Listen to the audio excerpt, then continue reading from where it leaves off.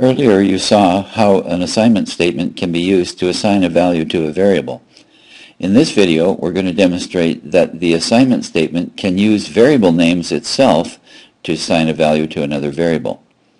We've got a program here called rectangle, and we're going to specify 10 as the value of a length variable, 2.5 as the value of a width variable, and then we're going to use a final assignment statement. We're going to multiply the width by the length and store the result in the area. Notice that we can use variables in the right side of an assignment expression. That's what's new in this program. Finally, we've got an output symbol here which is going to output our area. And we've done that with concatenation. Let's just take a look at that because it's important. We do have a string followed by the variable, followed by another string. Notice that we have the concatenation operator, the plus sign, in between the string and the variable in each case. Also notice that the first string finishes with a space and the second string starts with a space to properly space out the output in a sentence. Let's give it a try. If we run it, there's the output. The area is 25 square feet, which is what we were hoping for. Here you can see the variables that are in memory in this program. We have 3 of them, and here are the values. This is a really nice feature of Raptor that explains the concept of a variable very nicely. Okay, I'd like to challenge you. I hope you're following along with your own version of Raptor. I'd like to challenge you to see if you can add 2 more symbols.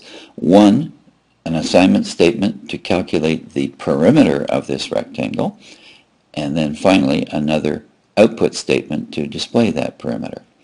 If you're following along, and we hope you are, pause this video and give it a try. Come back when you're done. Okay, well hopefully you did something like this. Hopefully you chose another assignment, and what you did in that assignment is you spelled out the value of a perimeter variable.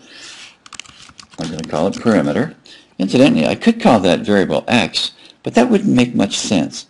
Use names that properly describe what you're storing in that variable. If it's perimeter, call it perimeter. Now, we want to have an expression for the perimeter of a rectangle formula. As you know, that's 2 times the length plus the width. However, that's not going to work. Watch.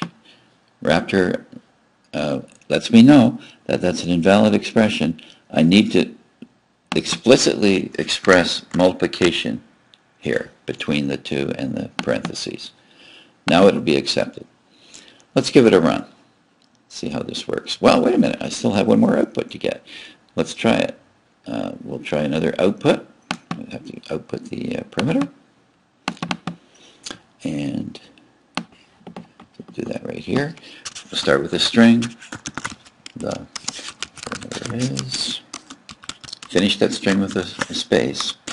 Plus, now the name of our variable. Another plus because we're going to follow it with another string. And in this case, I guess we just want feet.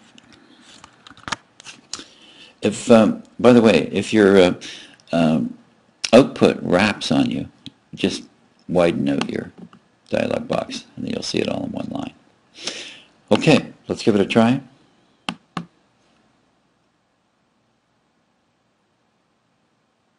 We got 2 pieces of output. Area is 25 feet, and so is the perimeter 25 feet. That was just accidental, but it turns out to be true. Those are correct values. 10 plus 2.5 would be 12.5. 12.5 times 2 is 25. Okay. This shows you that you can use variables in the assignment statement, and this is a somewhat useful program, worth saving.